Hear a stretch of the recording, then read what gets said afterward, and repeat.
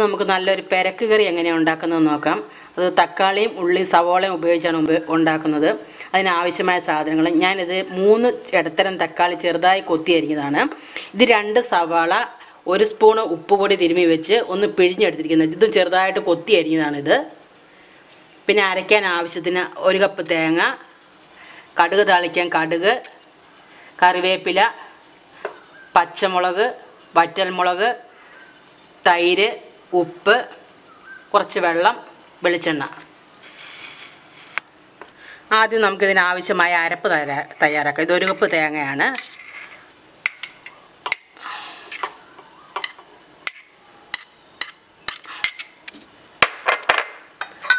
ഒരു 2 പച്ചമുളകാണ് ഞാൻ നടുവേ മുറിച്ച് ഒരെണ്ണം. 2 പച്ചമുളക്. ഇതൊന്ന് കുറച്ച് വെള്ളം ഒഴിച്ച് ഒന്ന് അരച്ച് കൊണ്ടുവരാം.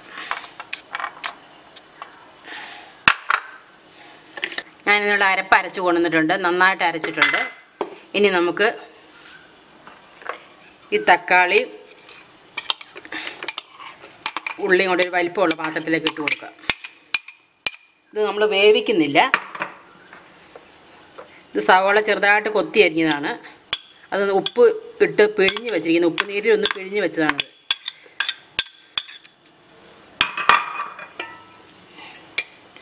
രണ്ടും നന്നായിട്ട് ഇളക്കി കൊടുക്കാം. ഇനി ഇതിലേക്ക് അരച്ച് കൊണ്ടുവന്ന അരപ്പ് ചേർത്ത് കൊടുക്കാം.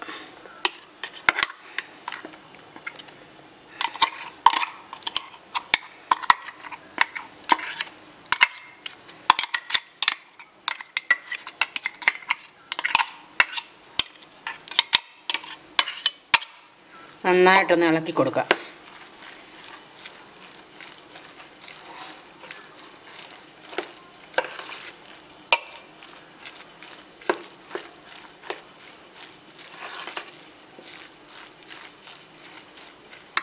ഇനി സവോളയ്ക്ക് ഞാൻ ഉപ്പ് ചേർത്തായിരുന്നു. എന്നാലും തൈര് ഒഴിക്കുമ്പോൾ കുറച്ചും കൂടി ഉപ്പ് ചേർത്ത് കൊടുക്കാം.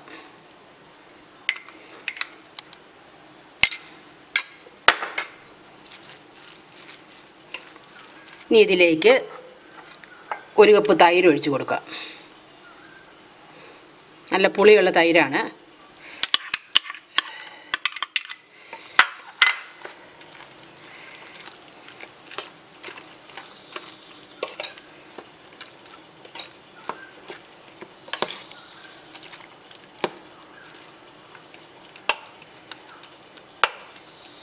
ഈ സമയത്ത് ഉപ്പ് നോക്കി ക്രമപ്പെടുത്തി കൊടുക്കണം.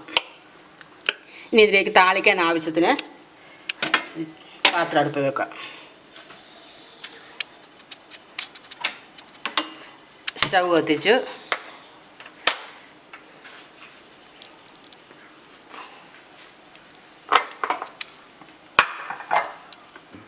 പാത്രം ഒന്ന് ചൂടായി വന്നിട്ടുണ്ട്. ഇതിലേക്ക് 1 സ്പൂൺ വെളിച്ചെണ്ണ ഒഴിച്ചു കൊടുക്കാം.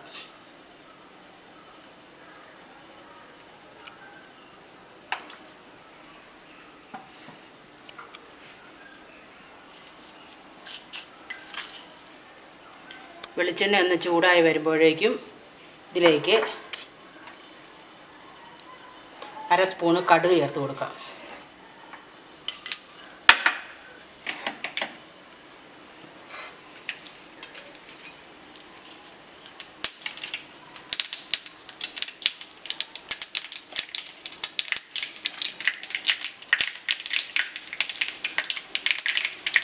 കടുക് ഒന്ന് പൊട്ടിയിട്ടുണ്ടെങ്കിൽ ഇതിലേക്ക് ഒരു 3 വറ്റൽമുളക് ചേർത്ത് കൊടുക്കാം.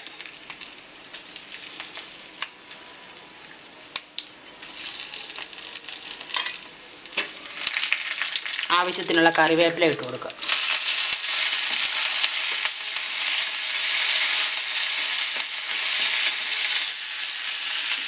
സ്റ്റൗ ഓഫ് ചെയ്യുക. ഇനി ഇത് നമ്മൾ ആക്കി വെച്ചിട്ട് കൂട്ടിലേക്ക് ചേർത്ത് കൊടുക്കാം.